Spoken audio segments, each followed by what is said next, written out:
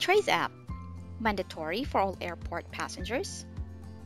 How to download, how to register, and how it works. The Department of Transportation's DOTR Aviation and Airport Sector simultaneously soft launches the Traze contact tracing app in 4 airports nationwide, namely the Ninoy Aquino International Airport, Clark International Airport, Mactan Cebu International Airport, and Davao International Airport on October 28, 2020.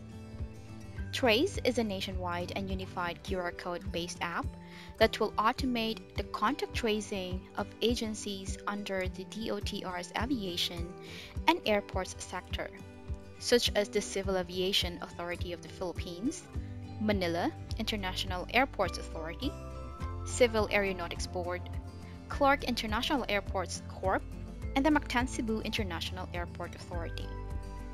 Traze was initially co-developed by the Philippine Port Authority o PPA and Cosmotic Philippines Inc. for use in Philippine Port Authority and Marine Transportation bago pa ito na-expand for use in the country's airports. Traze is a contact tracing app which uses a unified QR code to trace all departing and arriving passengers at the participating airports. This will also be used to strengthen the government's effort in containing the disease sa pamamagitan ng mabilis na pag-identify ng mga individuals who had contact with COVID-19 positive patients, and to ensure that everybody is safe in their environment, especially to public places and public transportation. The QR code can be used as well at any DOTR office nationwide. Paano mag-register? Step 1. I-download ang Traze app mula sa mobile store at i-install ito sa inyong cellphone. For Android users, application may be downloaded from Google Play. For iOS users naman, the application may be downloaded from Apple Store. Maaari ding i-download ang application gamit ang App Gallery and Galaxy Store. Step number 2. I-click ang Start Tracing. Basahin ang terms sa paggamit at i-click ang I agree to continue. Step number 3. Register to create an account. Makikita ito sa lower left part ng application. Mag-register as individual. And step number 4.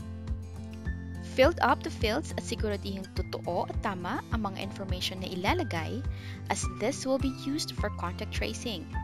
Huwag kalimutan mag-upload ng photo. Photo image is required to proceed. Once done, click Submit. Step number 5. Enter the verification code. Ang code na ito ay unique.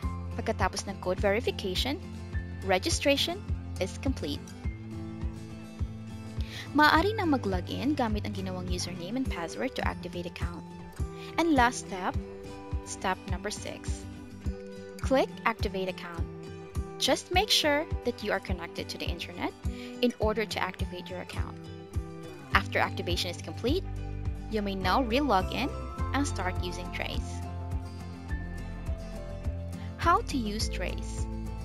First, log in to your account using username and password. Next, scan the QR codes at designated areas of the airport.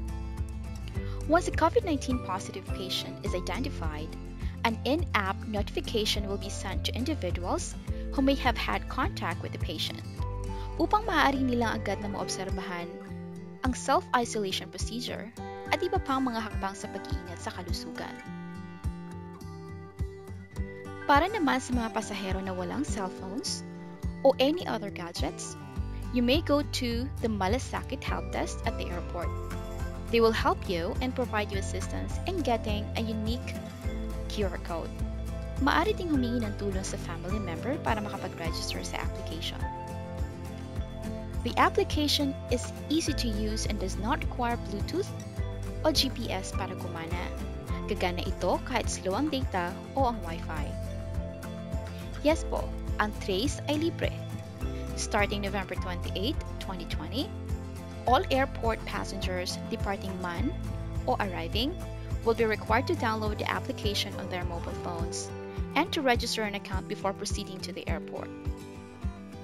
Department of Transportation posted an announcement regarding this sa kanilang Facebook page. Please check their Facebook page for the original post. The application can also be used to scan QR codes sa mga participating shops, buildings, and transportation modes the user 1 and 2 to recover their movement. Inaalaw din ito ang person-to-person contact tracing sa pamamagitan ng pag-scan ng unique QR codes na isang individual gamit ang application. Ang Traze ay ligtas gamitin. DOT are assured that Traze is compliant with the Republic Act 1017 o ang tinatawag nating Data Privacy Act. It also allows anonymous registration and optional submission of personal information kagaya ng phone number at email address. So what are you waiting for? Download Traze app as early as now and register so we can trace together. Huwag pong kalimutan mag-like, comment, and subscribe. First time ko po ito at sana nakatulong ito sa inyo. Maraming salamat po for watching. God bless and keep safe.